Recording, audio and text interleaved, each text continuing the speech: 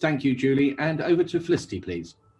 Good morning, everyone. My questions are on Northern Ireland.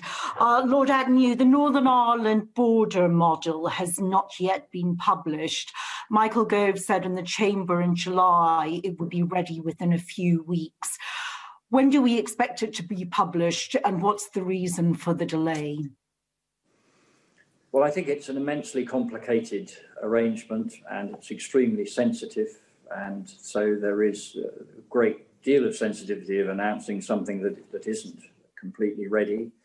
My focus has been on the TSS, the Trader Support Service, which we are rolling out at the moment, that will be there to support the Northern Irish traders from the beginning of January. We are talking to the Joint Committee, obviously, which oversees a lot of these arrangements, but I'm afraid I can't give you a date yet as to when that will be announced.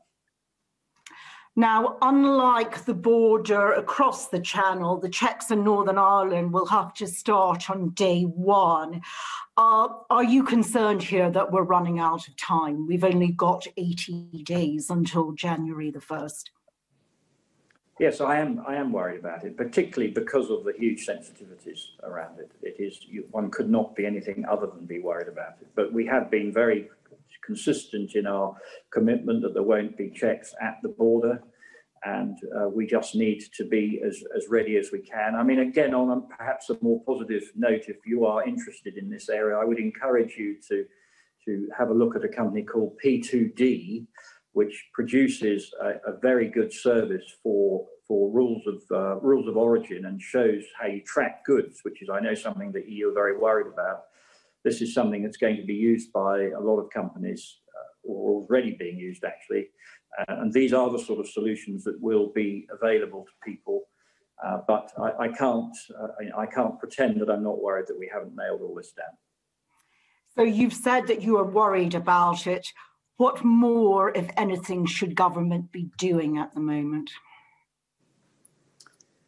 I think we've got to get the TSS up and running as quickly as we can. That we have already had some 2,000 traders in Northern Ireland register with it for information and advice. So that is going up literally on a daily basis. We reckon we have a community of about 10,000 traders that we need to get to in time for D-Day.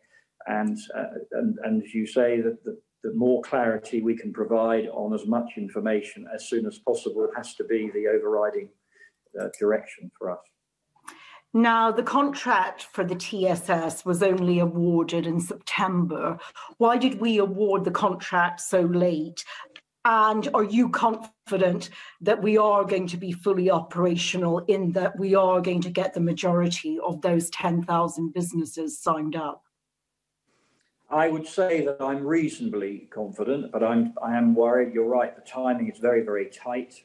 And again, in a perfect world, this should have been stood up earlier. But there was quite a lot of debate about us monopolising an activity which the private sector should be providing. And so we agonised